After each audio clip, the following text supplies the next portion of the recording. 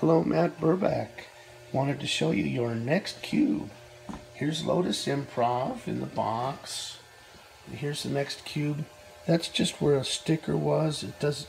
You could probably clean that up a little bit more, but it looks really nice. The cube's in good shape, and we've got that custom floppy and the DVD drive, 4 gig drive loaded with apps.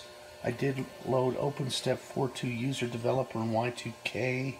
It's going to be compatible with all your NeXT applications. I am making you CDR backups of NeXTStep 3.3, so if you ever want to go retro in the future, you'll have those discs, and we could just install it on a separate disk and you can boot from that.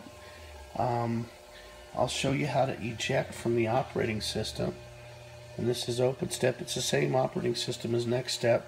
Main changes were just to the developer tools, but to eject, you just go over and you highlight the icon for the CD-ROM drive, then you go over to the operating system over here and just click eject, and it'll eject like from the factory,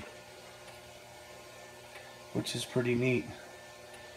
And if you want to eject a floppy disk, you just do the same thing. You go over here, highlight that, and then click eject, and that'll eject the floppy disk. So I am going to try and ship today. Just finishing up burning the CDs.